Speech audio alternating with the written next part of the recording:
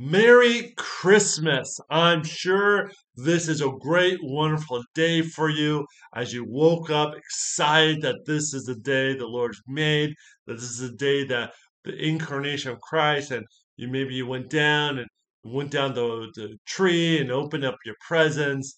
Maybe had a Christmas breakfast, or for some of you, maybe you went to church today. For other of you, maybe you guys went and I had a Christmas Eve service like I did at my church, but today is Christmas. There's no exciting time the time of Christmas. For some of you, you may be going to watch a Christmas Carol or watch a nativity movie, and just this is a fun, exciting time. Friends, or maybe get together with friends and family and have a feast together. And it's a day that we should rejoice because this is a day that Jesus Christ is born, God incarnate. And as we go through all these festivities, let us turn to our final day in our devotion of Good News and Great Joy by John Piper. We're going to look at day 25, and it is titled The Three Christmas Presents. The Three Christmas Presents. And we're going to look at two sections from First John 2, 1 through 2, and then First John 3, 7, and 8. And it says, My little children, I'm writing these things to you so that you may not sin. But if anyone does sin, we have an advocate with the Father, Jesus Christ, the righteousness. He is the propitiation for our sins, and not for ours only, but also for the sins of the whole world. Little children, let no one deceive you. Whoever practices righteousness is righteous, and he is righteous. Whoever makes a practice of sinning is of the devil, for the devil has been sinning from the very beginning. The reason the Son of God appeared was to destroy the work of the devil. What a great passage of. First of all, I just love he calls them my little children. As John writes to his churches, he sees them as his children that he loves and nourishes them. He sees himself as a father figure, but then describing what Jesus Christ is doing. He is our advocate. He is our propitiation. That he is our advocate between us and the Father, and he came to defeat the works of Satan, which is sin. A great passage. And so let's see what John Piper has to say. Ponder this remarkable situation with me. If the Son of God came to help you stop sinning, to destroy the works of the devil, and if he also came to die so that when you do sin, this propitiation and removal of God's wrath, then what does this imply for your living your life? Great question. What is the implication for how we live? Three things. They are wonderful to have, and I give them briefly as Christmas presents. Gift one, a clear purpose for living. The first implication is that you have a clear purpose for living. Negatively, it is simply this: don't sin. Don't do what dishonors God. I am writing these things to you so that you may not sin. First John 2, 1. The reason the Son of God appeared was to destroy the works of the devil. First John 3, 8. If you ask, can you give us the positively instead of the negatively? And the answer is yes. It's all summed up in First John 3:23. It is a great summary of John's whole letter requires. Notice a singular commandment, and this is his commandment, that we believe in his name of his Son, Jesus Christ, and to love one another just as he has commanded us. These two things are so closely connected for John that he calls them one commandment. Believe. Jesus and love others. That is your purpose. That is the sum of the Christian life. Trust Jesus and loving people the way Jesus and his apostle taught us to love. Trust Jesus, love people. There's the first gift, a purpose for living. The second gift, the hope that our failures will be forgiven. The second implication of the twofold truth that Christ came to destroy our sinning and to forgive our sin is this: we make progress in overcoming our sins when we have hope that our failures will be forgiven. If you don't have a hope that God will forgive your failures, when you start fighting sin, you give up. Many of you are pondering some changes in the new year because you have fallen into sinful patterns and you want out. You want some new patterns of eating, new patterns for entertaining, new patterns of giving, new patterns of relating to your spouse, new patterns of our family devotions, new patterns of sleeping and exercise, a new pattern of courage and witness. But you are struggling, wondering whether it is any use. Well, here's your second Christmas present. Christ not only came to destroy the works of the devil or sinning, he also came to be an advocate for us because of his experience, because of experiences of failure in our fight. So I plead with you, let the fact that the failure will not have the last word give you hope to fight. But be aware, if you turn the grace of God into license and say, well, I can fail and it doesn't matter, then why bother fighting sin? If you say that and mean it and go on acting on it, you're probably not born again and should tremble. But that is not where most of you are. Most of you want to fight sinful patterns in your life. And you want what God is saying to you is this: let Christ's covering of your failures give you hope to fight. I write this to you that you might not sin. If you sin, you have an advocate in Jesus Christ. Gift number 3. Christ will help us. Finally, the third implication of the double truth that Christ came to destroy our sin and to forgive our sin is this: Christ will help us in our fight. He really will help you. He is on your side. He didn't come to destroy sin because sin is fun. He came to destroy sin because sin is fatal. It is a deceptive work of the devil, and it will destroy us if we don't fight it. He came to help us, not hurt us. So here's your third Christmas present. Christ will help overcome sin in you. 1 John 4:4 says, he who is in you is greater than he who is in the world. Jesus is alive. Jesus is almighty. Jesus lives in us by faith. And Jesus is for us, not against us. He will help you in your fight with sin, and in the new year, trust him. What a great reminder, these great 3 presents of what Christ has done for you. And these are gifts that we should open up and should be reminded that what we have.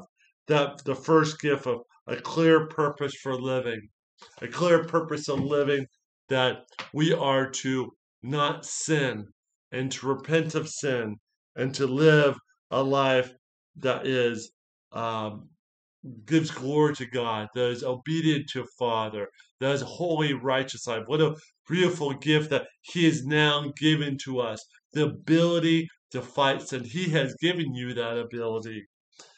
He has given us a second gift that uh, um, of, and I should say that first gift that He is to love Jesus, to love God, to love other, to believe in Jesus, and to love others. That is our purpose. Our purpose is live for Christ. Gift two is a hope that our failures will be forgiven and that you will fail. That it happens. There isn't a question where you fail. It's not a question where you sin. The question, but what it is saying is that when you do sin, Christ will forgive you. If you truly have put your faith and trust in Jesus Christ as your Lord and Savior, when you do sin, Christ will forgive you. And you turn, repent of your sins, and Christ will forgive you. He is your advocate that we can trust. And so we do not become discouraged that we sin again, but we say, God, forgive me for sin again. Help me be stronger for next time. Um, and then the reminder of the third gift that Christ will help us. And Christ does help us. He encourages us, He empowers us, He strengthens us. Through His Holy Spirit, He enables you to fight that good fight.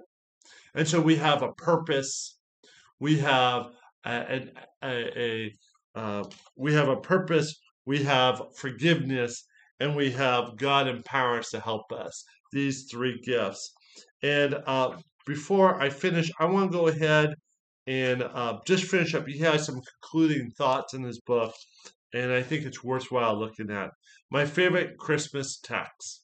My favorite Christmas text puts humility at the heart of Christmas. So this Christmas, I'm marveling at Jesus' humility and wanting more of it myself. I quote the text in a moment. But first, there are two problems. Tim Keller helps us to see one of them when he says, humility is so shy, if you begin talking about it, it leaves. So so the meditation on humility, like this one, is a self-defeating, it seems. But even shy people peek out sometimes if they are treated well. The other problem is that Jesus wasn't humble for the same reason we are, or should be. So how can looking at Jesus' Christmas humility help us?